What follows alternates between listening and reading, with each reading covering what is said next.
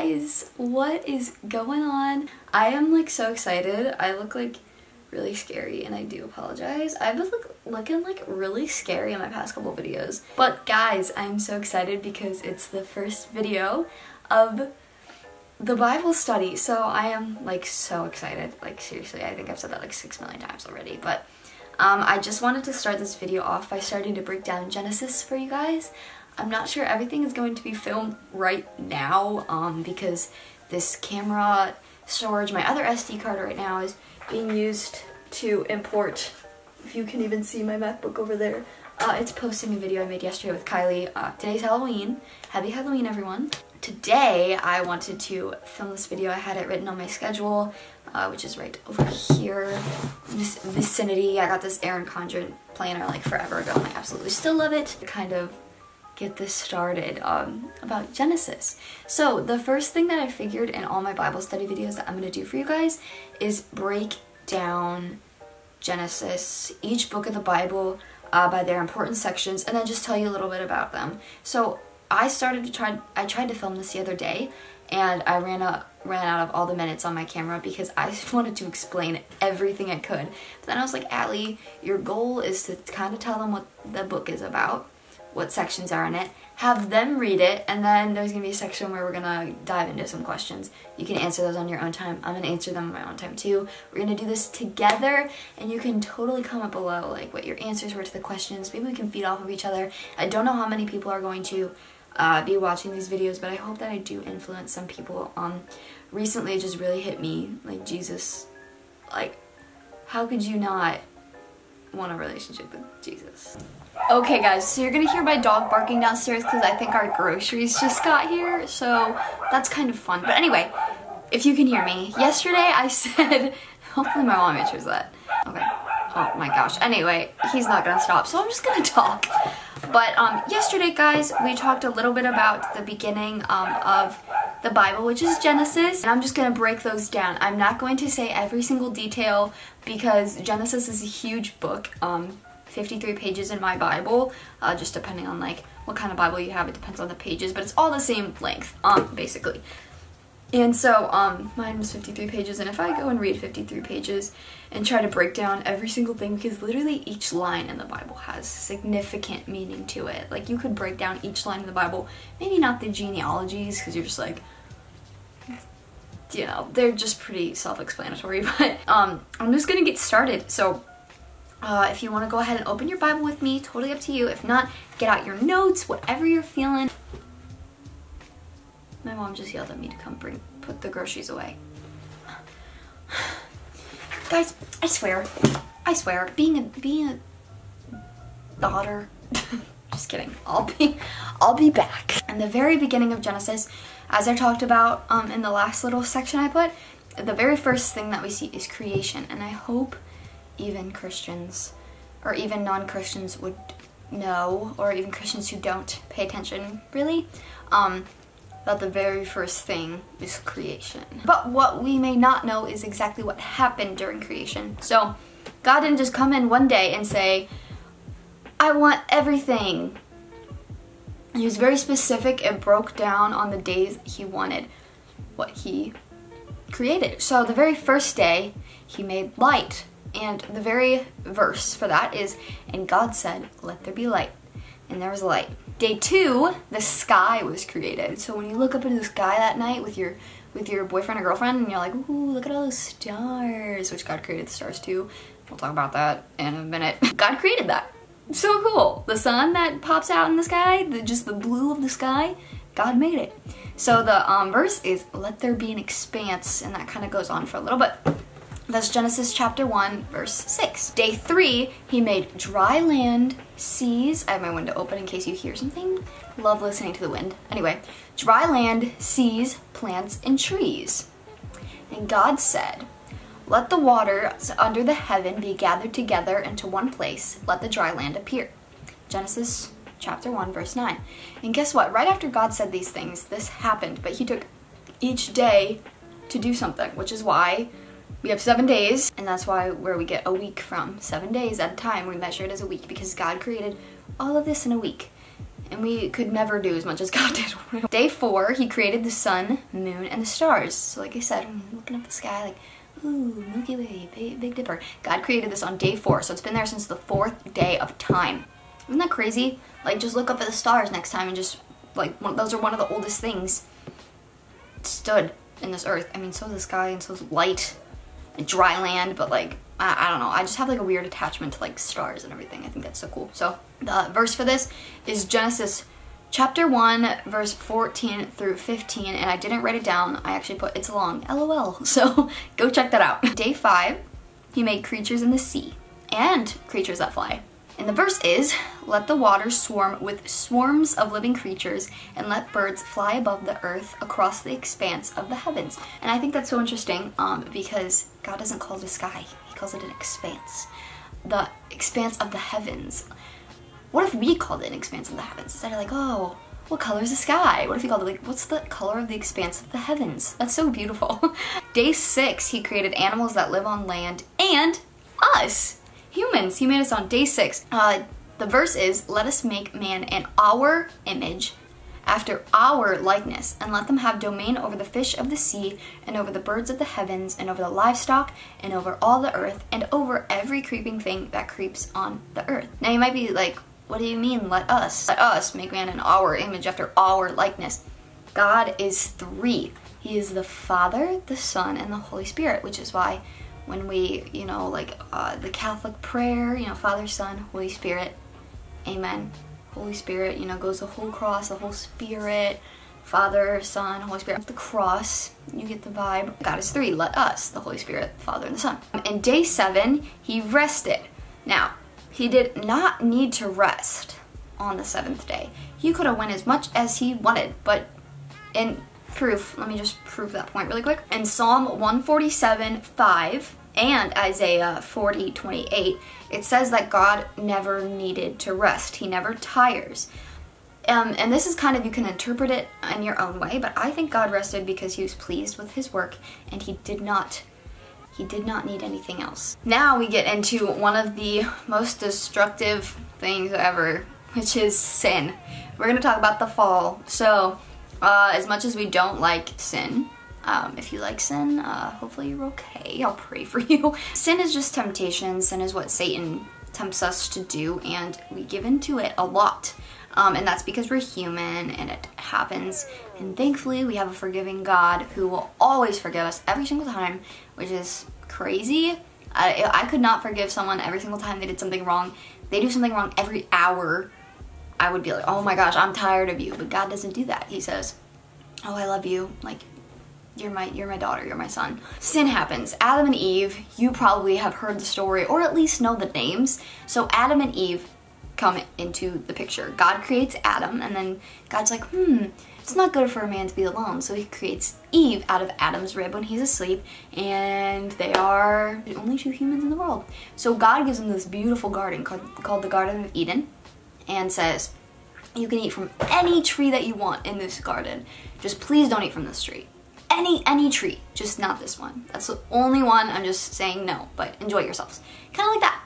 And Adam and Eve were like, ooh, okay. And they were naked at the time, but they were not ashamed because they were not sinful. They don't know good and evil. They just know good. So then this serpent comes in. He's like, hey, did God say you can't eat from that tree? And Eve's like, yeah, he said we can eat from any tree, but he said not to eat from this one, or we will die.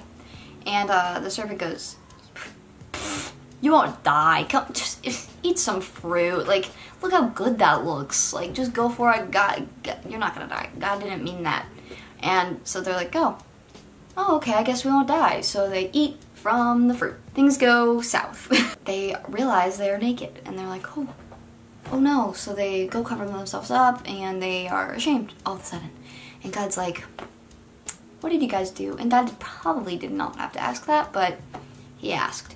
And Adam's like, Eve made me do it. He's just so quick to blame Eve. And then Eve's like, oh, no, the serpent deceived me. He said to eat. He said we could eat from the tree. And God was like, oh man, well, this happened, so this is what I'm gonna do. So God is so loving. He sewed them clothes and gave it to them and let them wear it, even though they just deceived God, even though they just did something that God said, don't do this, and they did it anyway. 2 curses towards women. This does not just apply to Eve. It applies to us women because of Eve. So thanks, Eve. No, I'm just kidding. Painful labor, and men were to rule over women in a relationship. However, this can be taken very out of context. What it means is that how I like to analyze it is whenever you get married, you take the man's last name. That's just how I internalize it. If you guys have different opinions, definitely let me know, but I know we're all created equal in God's eyes, and men do not power us, control us, if that makes sense. What I thought was cool, and this is written in the Bible study, it says, in order to cover the shame of Adam and Eve, blood was shed on their behalf, and God clothed them with animal skin. And this is like such a huge foreshadow to the New Testament when Jesus dies for us. And I just thought that was really cool. We move on to the next big sin, which is Cain and Abel. Cain gets really jealous of Abel and kills him. And it's his brother. If someone killed my sister, let's just say I had another sibling and they killed my sister, I'd not be like, oh, I forgive you, I love you, you're my sibling. I'd be scared. I'd be running out the door. I'd be like, oh my gosh, I'm next. Moral of the story, sin was getting bad. Cain killed Abel because he was jealous and his pride got the best of him. And then next we see God come in and say, humanity was not supposed to be this way. And he knew it was gonna happen. He's God. He took Noah, who I'm sure you also heard of. A lot of stories in Genesis are super famous. Especially for me, like I knew all these stories before I really went in and read it, and I'm pretty new in my faith. So God said he was gonna flood the earth. So he told Noah, he had favor on Noah. Noah, we gotta get you in an ark. You're gonna build this ark. It's gonna be this, this, and this, and this, and this, and give him all the measurements. It said, get all your family, bring it onto the ark, get 2 of each kind of animal, a male and a woman, a male and a woman, a male and a female. I was like, why did that sound weird? So 2 of each kind of animal, bring them on with you, and get in and get ready because I'm about to flood the earth. Noah did what God said. Noah was like, okay, I'm gonna do this. He built the ark, he got his family on it, the flood came, he sent a dove out, and the dove came back because it didn't have anywhere to put his feet.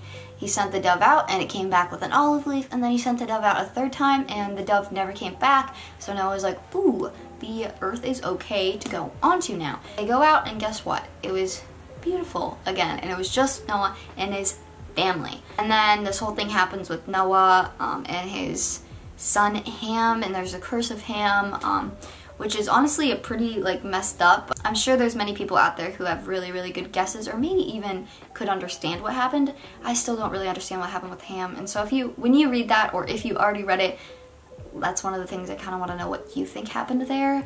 I'm assuming something not good happened since Noah was drunk, passed out, and naked, and his son came in and told his brothers, and his brothers were kind and covered him up, but we don't know what Ham did. So, and then God brings in Abraham, and I love these stories of each of these men. We go Abraham, Isaac, Jacob, Joseph. Abraham really hits because you just know that name. You know, Father Abraham had many sons had Father Abraham. I am one of them, and so are you. So let's all praise the Lord. You know that song. Maybe you do, maybe you don't, but that's the song, part of it at least. We are all descendants of Abraham. God promised Abraham, and this is after the flood. Abraham comes into the picture. God says, I'm going to restore the Garden of Eden through this family. And so God starts with Abraham. And Abraham, he says, I'm going to make you into a great nation. You're going to have so many offspring, so much offspring. I don't really know correct grammar. You will have as much offspring as you do the dust of the earth, the stars in the sky, if you're able to count them, which God is implying, like you can't count that. As much sand on the shore, like you will not be able to count that.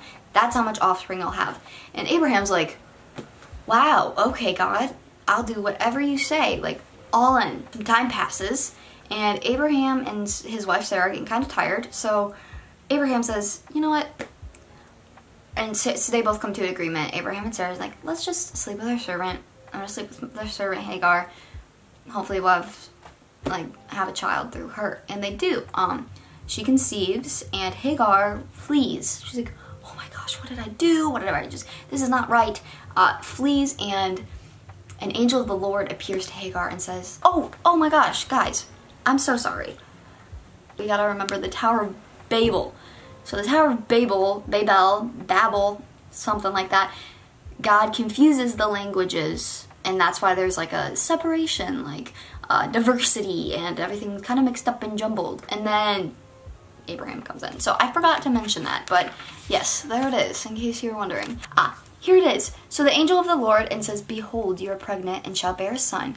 You shall call his name Ishmael, because the Lord has listened to your affliction. He shall be a wild donkey of a man, his hand against everyone, and everyone's hand against him. And he shall dwell over against all his kinsmen. And that's just that one part. But the angel of the Lord also says, Hagar, servant of Sarai, where have you come from and where are you going? She said, I am fleeing from my mistress Sarai. The angel of the Lord said to her, return to your mistress and submit to her. I will surely multiply your offspring so they cannot be numbered for multitude.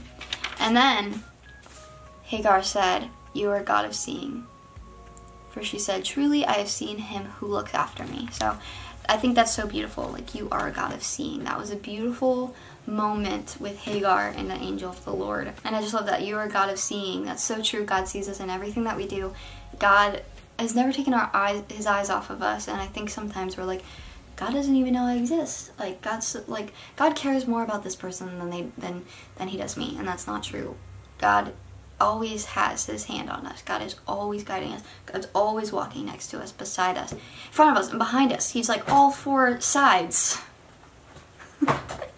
So I thought that was a beautiful verse. So that happens with Abraham and Hagar, and God didn't really like it, but he allowed it. But obviously God wasn't like, you know, like, do this. God wanted it to happen naturally. God wanted it to happen with Sarah and Abraham. You know, they are married. So we fast forward a little bit, and Abraham and Sarah do have a child, and they name him Isaac.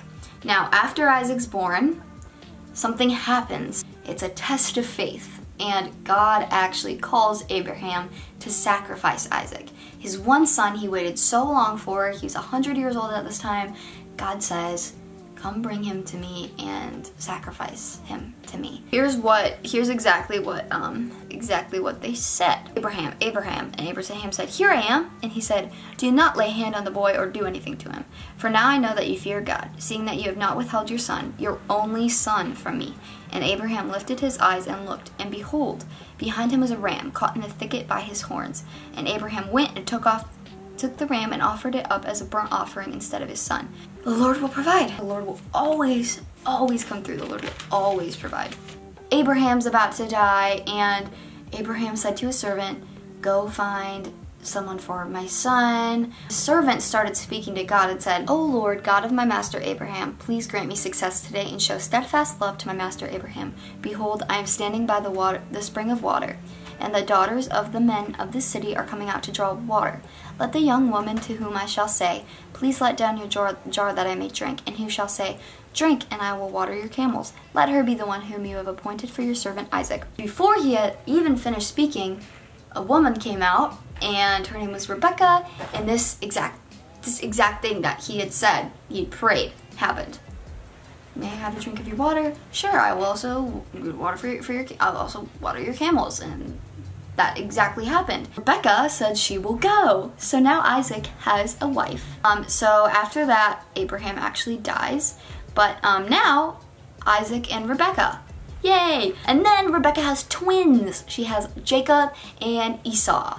So here's what's very interesting about this. So Jacob and Esau, I could go through every single story in here, but it would take me forever, like I said. So Esau actually sells his birthright to Jacob because he wanted stew or something like that, because he was so hungry. Jacob was a little manipulative there, wasn't he? He made him sell his birthright so he could eat.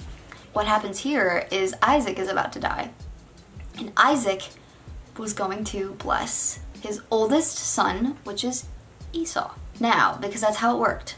Now, Isaac was very old, he was blind, he really couldn't see, but Rebecca really favored Jacob, really favored Jacob. So she told him, go do this for your father, go prepare him this, and then he'll give you his blessing.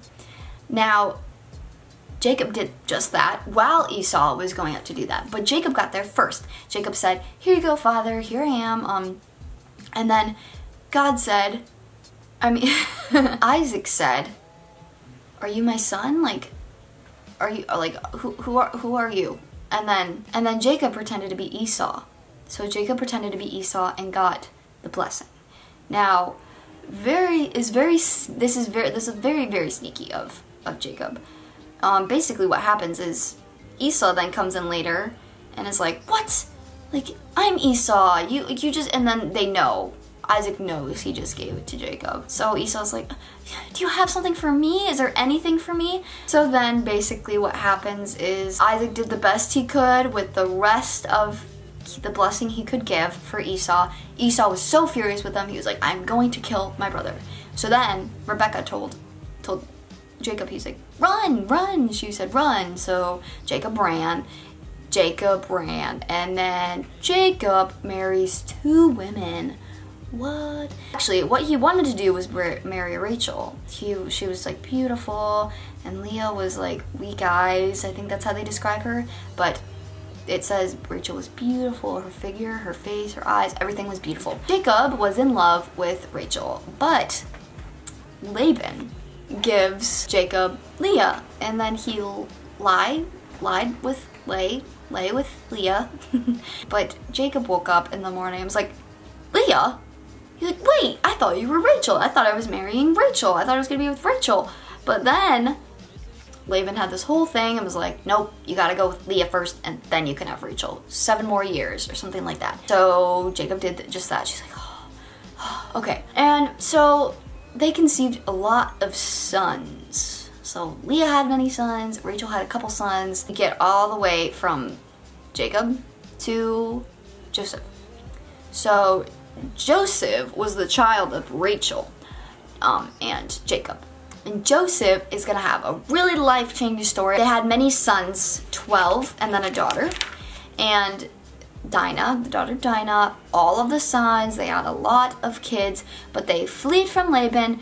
And then there's Joseph, which actually, really quickly before I talk about Joseph, there is a part in the story where Jacob and Esau meet up again. And Esau, obviously, he was probably furious with Jacob for stealing the blessing, but when they met up, Esau ran up and gave him a hug, and they both tried to offer each other things, and it was beautiful.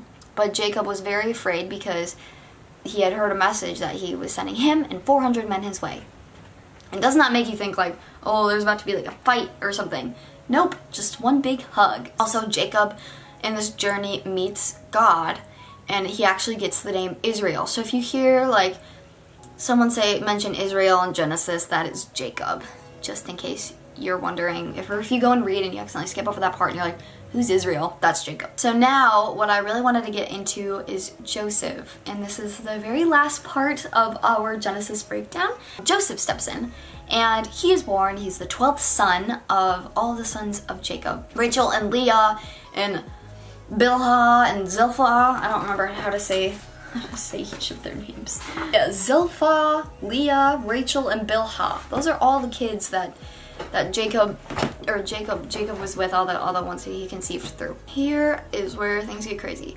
You clearly see that Israel loved Joseph more than any of the boys, and you'll see why. God had such a big purpose for Joseph. So Joseph comes to his brothers, all of his brothers, and says, hey guys, I just had a dream.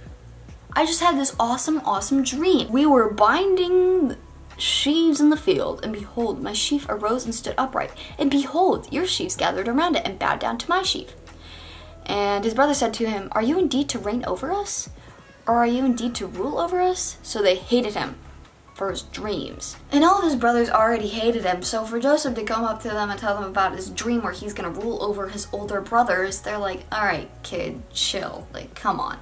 And then he also has this beautiful colored robe while all of his brothers have this like raggedy robe, and they're like, what is going on? Like, this is unfair. Like, our brother gets these great things. Why don't we get anything like that? He gets such a cool colored robe. We get this raggedy robe. He has these dreams of ruling over us. And he actually has a second dream. And after his brothers were even mad, Joseph had the nerve to go up and tell them, the audacity.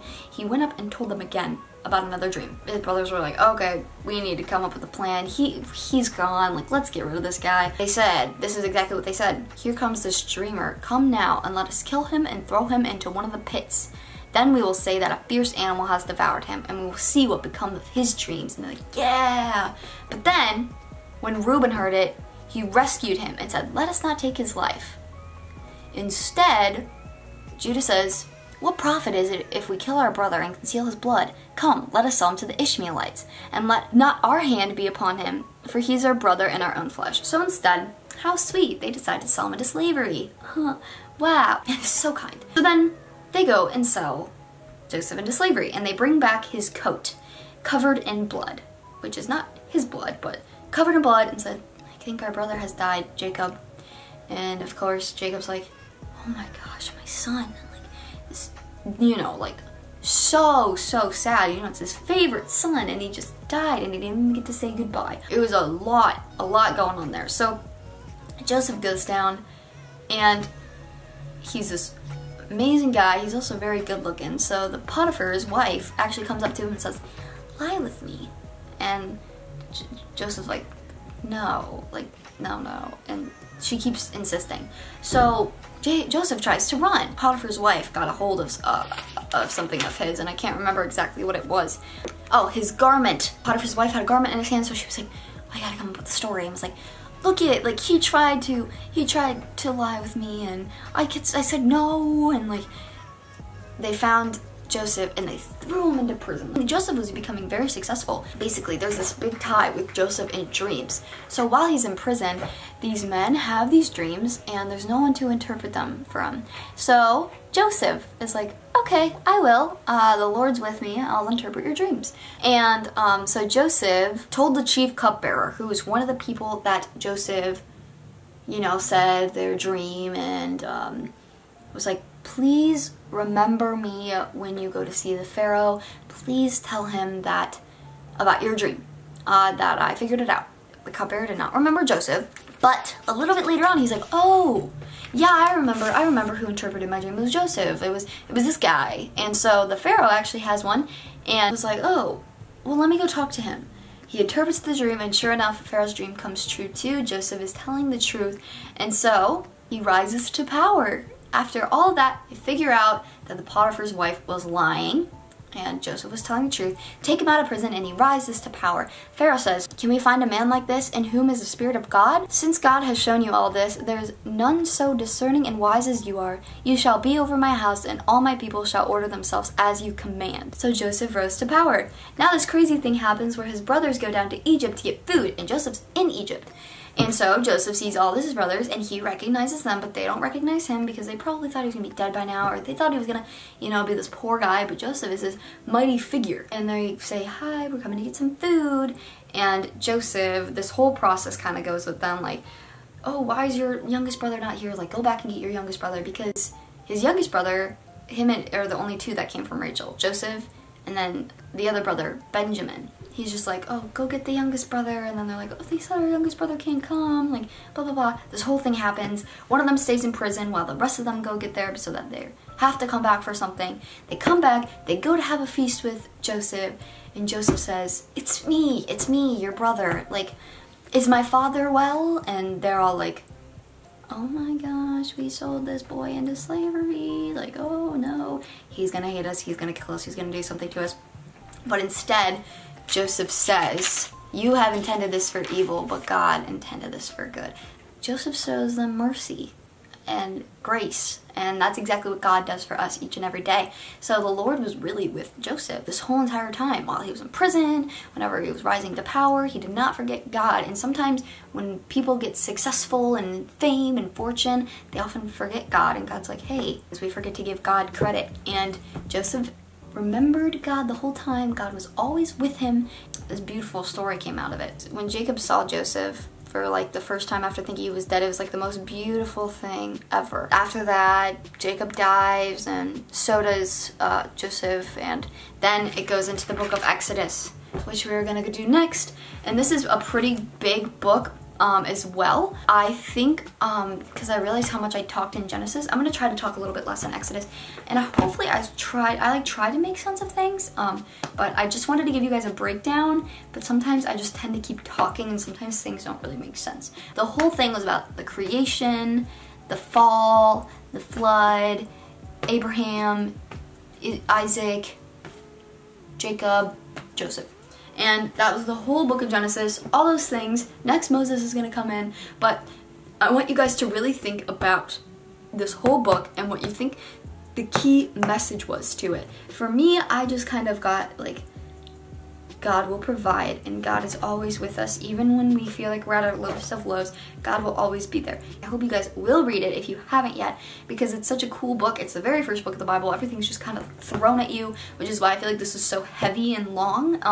But you know, gotta talk about all of it. We can't just talk about the good parts. I want you guys to go in depth and really read this for yourself. I'm not gonna ask too many questions on Genesis, really. I don't think I'm gonna ask any except for what was your key takeaway. Since this is such a big book and it's our first session, I really just want you guys to get a jump start on this. I hope this breakdown was helpful. There are two links that I'm gonna put in the link below that if you're like, oh my gosh, I can't watch this girl talk for an hour, go watch these two like 6-7 minute videos. I don't know how long each one is really, but like around that time, go watch those. They break down Genesis like, so definitely go watch that. I'm gonna link it below if it's just easier for you, more convenient for you to do that. But I hope you guys enjoyed, and I'm gonna go ahead and get started on Exodus this week, and then at the end of the week we'll talk about Exodus. So I'll see you guys then or sooner.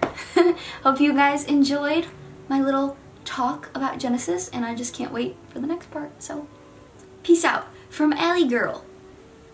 Bye.